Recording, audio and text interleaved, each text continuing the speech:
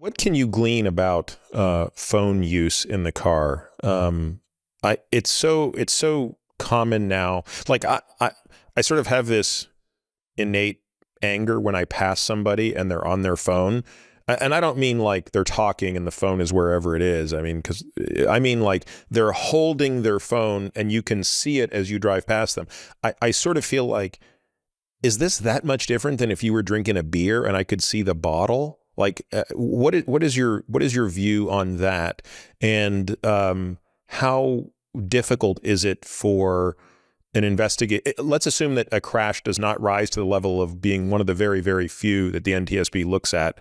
But yet it still becomes a matter of, like, you know, a criminal prosecution or something like that. I mean, how much data are they able to infer if a person wasn't actually speaking on the phone, which I assume is the easiest thing to figure out from the cell signal? So let's actually start with, if you're going 55 miles per hour and you take 5 seconds to look at your phone, your eyes off the road, you can travel the distance of a football field. Okay, so just let that, you know, and that's playing with the radio, on your phone, whatever it is. 5 seconds at 55 is enough to take you a football field, right? Yeah. And I'm sure we'll talk about this if we do more impairment stuff, but there's a very straightforward, you know, when you're driving, 3 things you need to be taking care of: your hands on the wheel, your eyes on the road, and your head in the game. So when you talk about distraction, anything that pulls you away from one of those is going to be a problem. And we now know that talking on the phone can degrade your performance equivalent to 0.08 alcohol kind of performance decrements. And again, we don't have to get into all the data, but there's really good data that even hands-free can do that. Because as you know, there's no such thing as multitasking, right? It's switching, etc. And so people are like, it's legal. I'm like, hands-free, it's okay. It's like, no, it's not. Because if you're engaged in that conversation, then your head's not in this game, whatever. And so again, I think, you know, that's one of the challenges you have when you're looking at all this, is how diverse they are. So to your point, the NTSB will go and get all the kinds of data. Locally, they're probably never going to get that. So what would you look for? Well, and I often think about this when I do drive by those people, usually because I'm going the speed limit here and they're going less than that in a faster lane because they're sitting there staring at something, right? Is I'm always sitting there thinking, I know enough to basically ask the police department, get those phone records. I want to know if that was, you know, if a signal was bouncing off a tower somewhere locally, was that going on? And of course, nowadays we have more cameras everywhere. And so can I show that they actually were on that phone at a certain place, whether it's their video or video from a vehicle you might be in, etc. There are more sources for that kind of information. But to your point, if you didn't know about an EDR or, you know, video, or that, again, you know, an investigation of the NTSB, you can get a subpoena if the phone company won't give it to you, and literally get the records to know if they were on the phone during a certain time. That stuff's available. In most crashes, insurance companies even aren't going to necessarily pursue all of that. But those things would be available depending on what happened for you to, again, like any other investigation at NTSB level, you could go after that stuff to determine what was really there. I got just a couple of weeks ago, we're on El Camino here in California.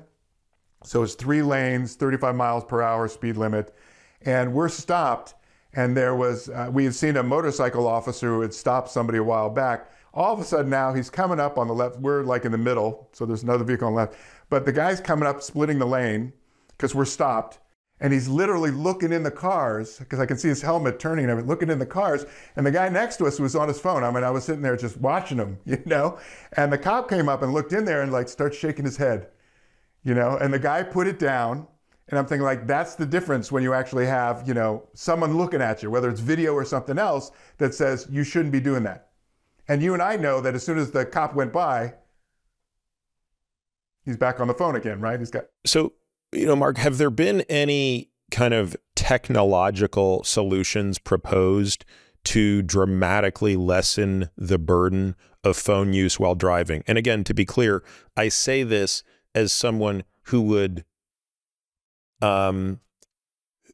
be inconvenienced by it myself, right? I'm constantly using long drives when I take them as a chance to get caught up on phone calls and listen to podcasts and audiobooks.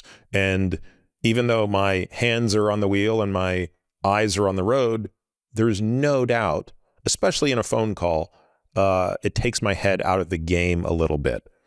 So again, phone companies and consumers alike would be, I'm sure, opposed to this.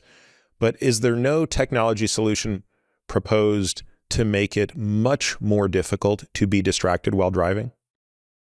There are. It's interesting because companies did oppose it quite a bit, but there are now, and you should look on your own phone, but there is usually now a button that says, don't call. It's like, don't, and so you can literally, and it has a message. It'll send a text or a voicemail basically and says, literally, I'm driving now, call you later, or leave a message or whatever. So there are technological things. Yes, but it still requires the user to take the action. And again, the question is like, how can you make this so that you don't have to opt into it? Right. And those could exist as well. They already do, because the phones can now tell when your vehicle's moving. You're right. Right. So accelerometers and other sorts of things do that. And I think what you're getting to, which is interesting, is that's a whole nother choice issue about, if you're moving above a certain speed, so you're out of a parking lot or whatever else, we jam it or we just don't let it happen, right? That would be an interesting battle, I bet, for some. And that's what's so interesting about your hypothesis there, because right now you could just make the decision. I'm going to shut it off, right? Or I'm going to put it on airplane mode and I'm not going to get anything while I'm here. So when I was at the NTSB, Debbie Hersman was the chairman, and we were investigating a couple, as I mentioned, crashes where clearly cell phones were an issue. And we made a recommendation that cell phones should not be used in cars except for emergency situations. And I remember exactly around that time, because I used to call Debbie and we would, be talking about stuff, and she had a long commute and she used to use that to catch up with all kinds of stuff. And then all of a sudden we were doing these investigations and I would keep getting her voicemail, and then as we got closer to our recommendation, et cetera, I said, I know what's going on now. She goes, yeah, I wanted to know what it would be like to shut the phone off or put it in, a bag in the back. And you know what? It's really inconvenient. But I'm a better driver when I'm doing this than when I'm doing it, the convenient way, right? So to your point, there's the technological, that's sort of a societal, back to our question, like, do we make that vote and say, no, we're not going to let you do that if you're moving? But you always have the personal choice about if it's important enough to you, you can decide. And, the personal choice in some cases could also mean you can differentiate, right? It's like I'm on a strange road and I'm a little faster, I got more people in the car. I'm not going to do that, as opposed to open roads, speed limit, there's nobody around, music's not even an issue. Do you take another, again, you could make more choices when you did that. Yeah, or do I have the ability to override it? And I mean, this is how I perhaps erroneously justified in my own mind, which is I'm now steeped in the practice of identifying hotspots, and whatever it is I'm doing, if I'm listening to something or if I'm on the phone, I at least convince myself, again, this might not be true, but I convince myself, okay, you're just going to pay more attention right now because this is the intersection and you're looking both ways, even when you have the right of way or that kind of thing.